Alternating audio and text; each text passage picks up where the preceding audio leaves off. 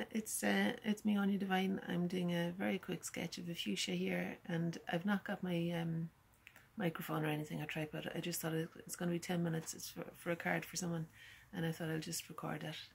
Okay, so here's the fuchsia flowers, and this is my drawing here. No, it's not. You sing the button. Sorry. There you are. There's the fuchsia, and that's the beginning of my drawing. I've got the paints here. Okay, so see, I'm doing something about that, the top of the fuchsia there. I'm drawing first, so I'll just put the camera onto my paper. My plan is to do a really swift drawing of these buds of the fuchsia, and maybe include one open flower, and then I'm aiming to paint it. And my daughters are going to see someone in hospital, and I thought I'd do a little card for her. But they're getting picked up shortly, so I want to do it really quickly. And I know she likes fuchsia.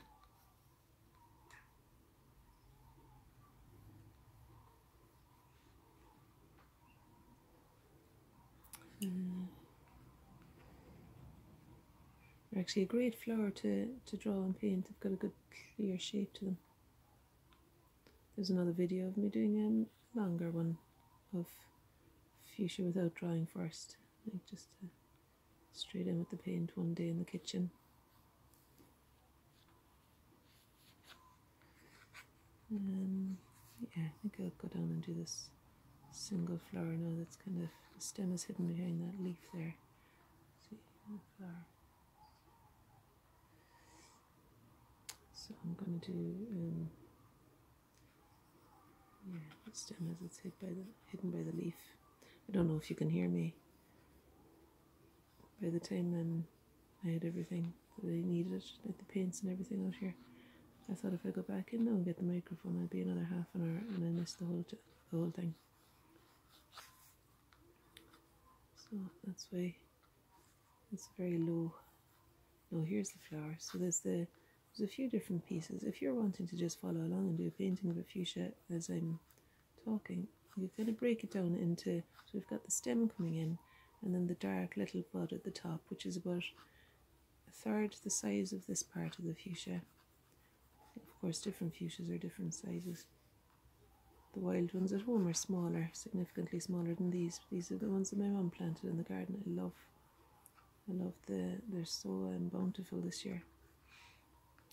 But they're almost past it now, so this one I picked yesterday, I think may have a little bit of frost damage on it.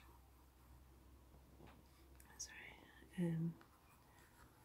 Okay, so I was talking about this being about the third of the volume of this, and then as you move down you can kind of just gauge the direction and length of each part of the fuchsia. So this is horizontal, and then this part is the same length but it's going down the way, and then this is one single direction that way, and then there's just the kind of shape of the other petal hiding behind that one.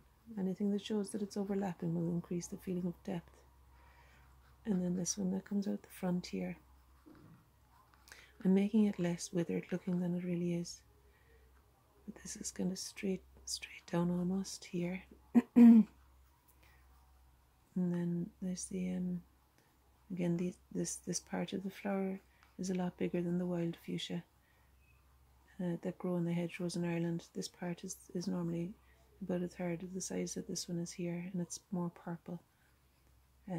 But for the purposes of this demonstration, so this part is about the same volume as this petal here, and the other side of it is lighter, so I'm using a thinner pencil line to describe the other side of the inner part of the fuchsia. And then the inside of that petal and the outside of that petal will show that it's kind of turning gracefully. And again, we can see the outside of it again here. And then the stamen hanging down, they're normally quite straight. Like if you look at this other one here, they're quite straight in that one. This one is a bit more withered. So I'm going to make them straighter in my drawing because I want it not to read as being withered. So I'm just going to invent straight stamen, and it's almost, you could almost have a lost and found quality to the long stems, and really for just the only identifying thing could be the little darks at the end, little kind of seedy things, I don't know what they're called, at the end of the stems of the stamen. I'm assuming they're called stamen.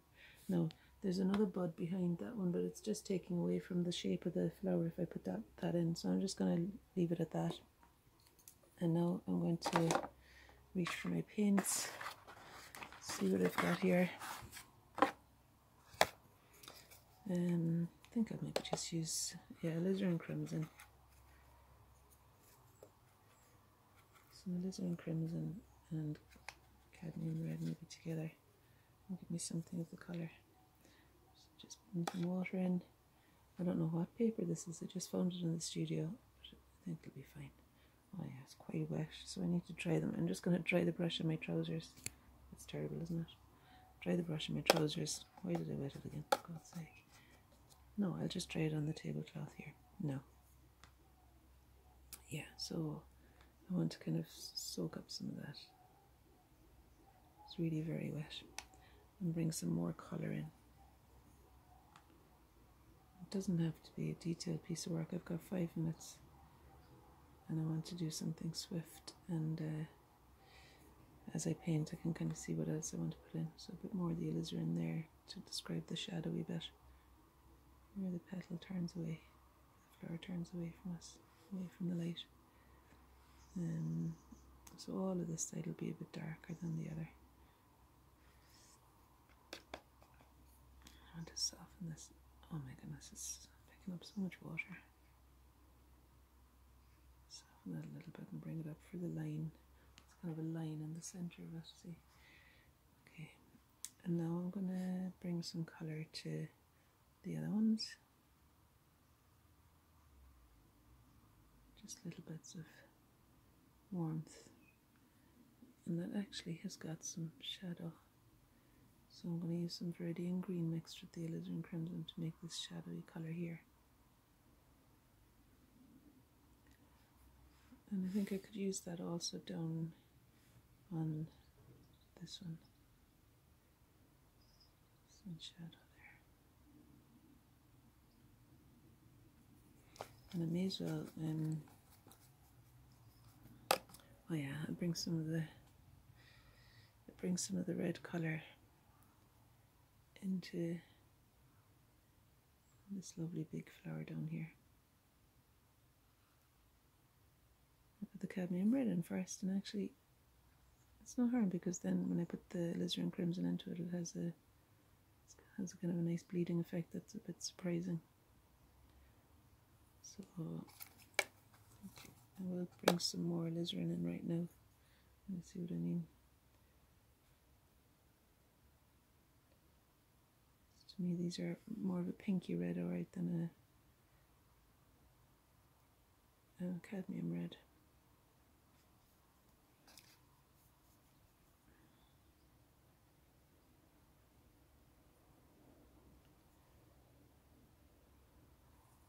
You know, there's another red in here I got from Jackson's. Oh, look at that.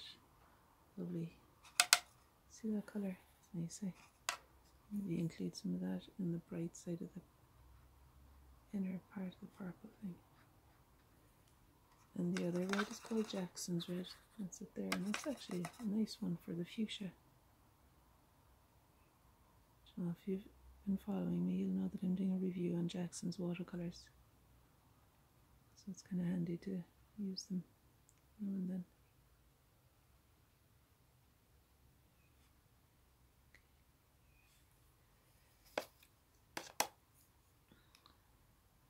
Yeah, now I have to have a bit of water on there, for God's sake, it's getting a bit precious.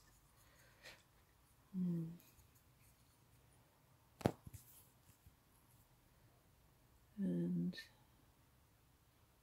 lift it off a little bit. I think it's almost finished the video. It's kind of tricky, to be honest, holding that and painting at the same time.